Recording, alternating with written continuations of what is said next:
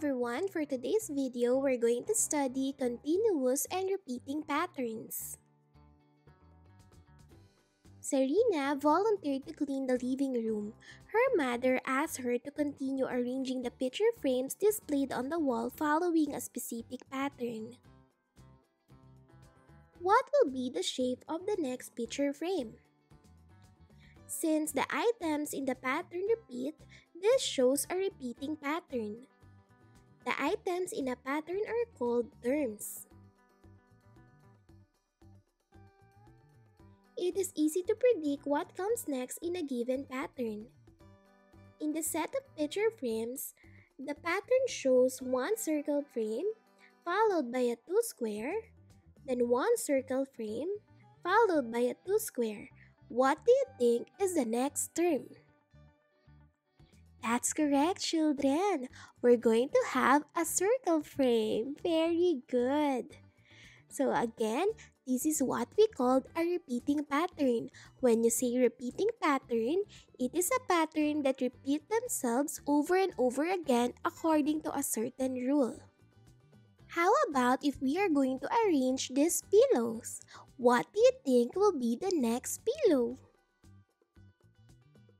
That's correct, children. We're going to have a pink pillow. So this pattern is what we call a repeating pattern. Always remember, repeating pattern is a pattern that repeat themselves over and over again according to a certain rule. So now, children, let's help Zarina arrange the vase. Zarina arranged sets of flowers in 6 vases. How many flowers should there be on the 6th vase? So let's count the flowers in each vase.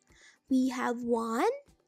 On the second one, we have 2, 3, 4, 5.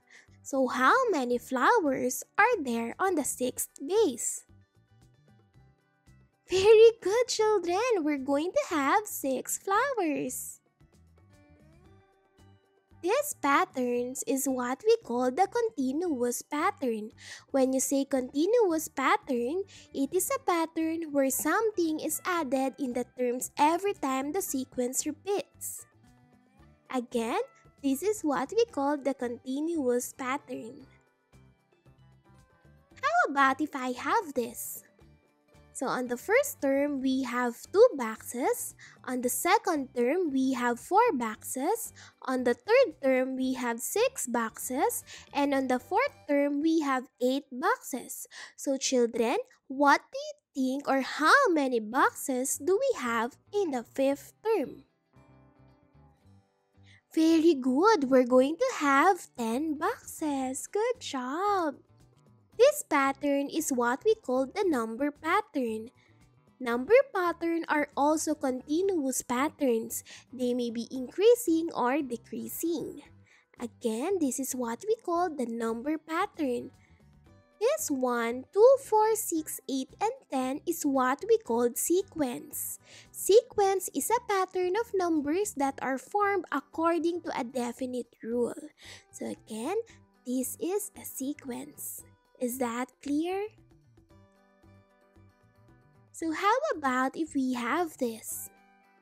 3, 5, 7, 9, 11, 13. What do you think will be the next 2 terms? In able to find the next 2 terms, we need to identify first the order of the numbers. What do you think is the order of the numbers? Is it increasing or decreasing? That's correct, children. The sequence is in increasing order. Next, let's find out the difference between 2 consecutive numbers. When you say 2 consecutive terms, it is the numbers that are next to each other. Okay, so now let's find the difference of 3 and 5. Always remember, children, when you are subtracting, big number first followed by a smaller number. So we have 5 minus 3 equals 2. Then, let's subtract 7 and 5. 7 minus 5 equals 2. Very good. How about 9 minus 7 equals? That's correct. It's 2. How about 11 minus 9 equals?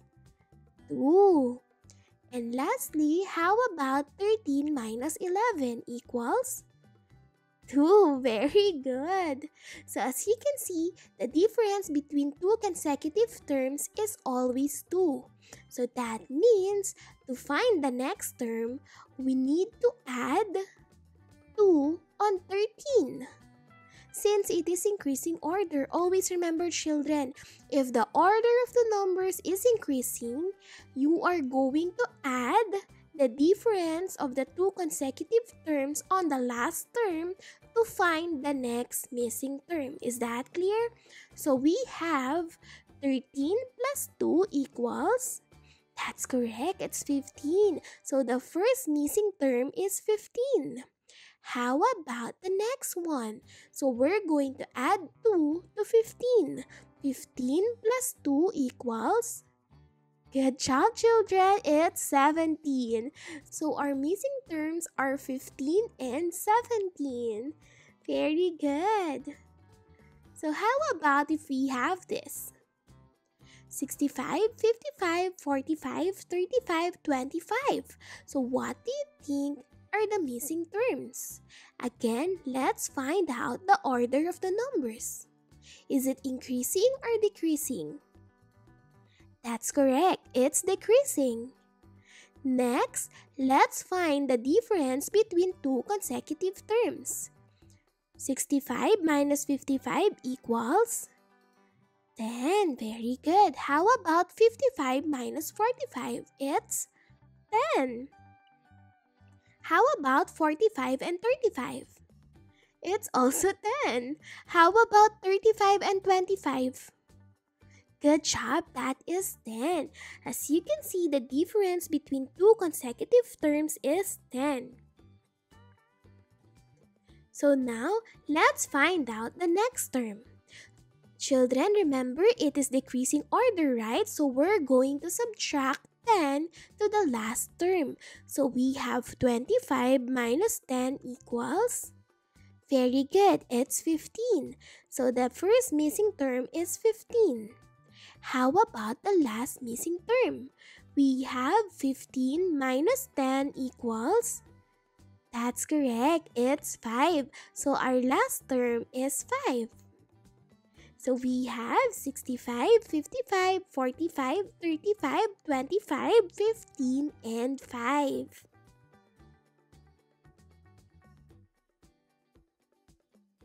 Always remember, we have repeating pattern. Repeating pattern is a pattern that repeats themselves over and over again according to a certain rule. For example, clouds, heart, star, clouds, heart, star, cloud. Also, we have what we call the continuous pattern. It is a pattern where something is added in the terms every time the sequence repeats. For example, we have this. As you can see, the circle becomes bigger and bigger and bigger. And the last one, we also have what we call the number pattern. Number pattern are also continuous patterns. They may be increasing or decreasing. Always remember, children, how to find the next term in the number pattern. The first thing that you need to do is to find the difference between the two consecutive terms. Then, if it is increasing, you're gonna add. But if it is decreasing, you're going to subtract. For example, we have 2, 4, 6, 8. This is increasing pattern. And 27, 24, 21, 18. This is decreasing. Is that clear? So now, it's your turn. Get your drill board. Using your drill board, I want you to identify if the given pattern is repeating or continuous. Are you ready? Let's have the first one. Is it repeating or continuous? The correct answer is continuous pattern because as you can see, the numbers of apples become bigger and bigger. That's why it is a continuous pattern. How about if we have this? Is it repeating or continuous?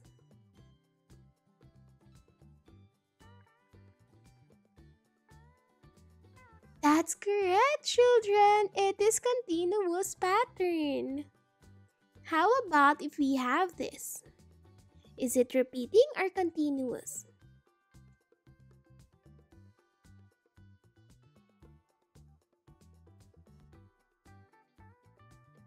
Very good. It is a repeating pattern. Because as you can see, the terms are sad, happy, angry, sad, happy, angry, sad, happy. That is a repeating pattern. So now, let's identify the next two terms in the given pattern. Are you ready, kids? So let's have the first one. What do you think is the missing term?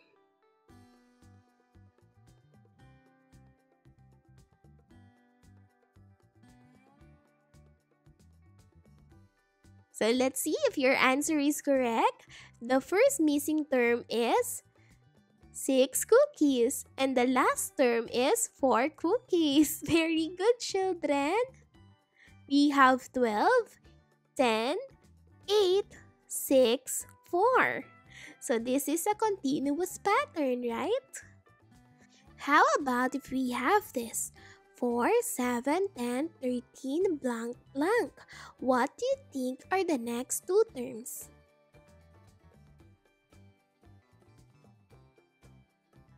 Let's find out if your answer is correct. The first missing term is 16 and the last missing term is 19. Always remember, children, how to find the missing terms in a number pattern. The first thing that you need to do is to find the difference of the two consecutive terms. We have 7 minus 4 equals 3. Then, all you need to do, since the sequence is in increasing order, you're going to add 3 to the last term, which is 13.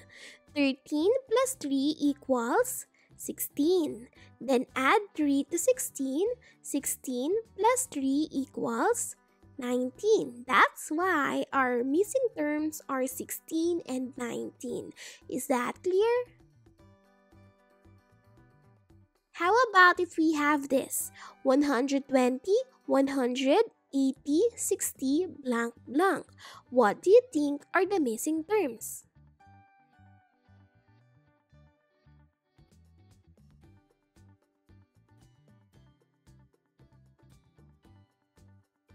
Let's find out if your answer is correct.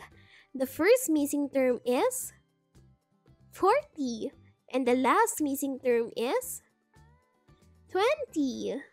So always remember, children, in able to find the missing terms in the number pattern, all you need to do is to find the difference of the two consecutive terms. So let's find out 120 minus 100, that is equal to 20.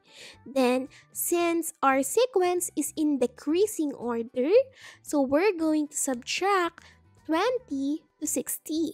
So 60 minus 20 equals 40. Then 40 minus 20 equals 20. That's why our missing terms is 40 and 20. That's all for today, children. I hope you learned something. Bye!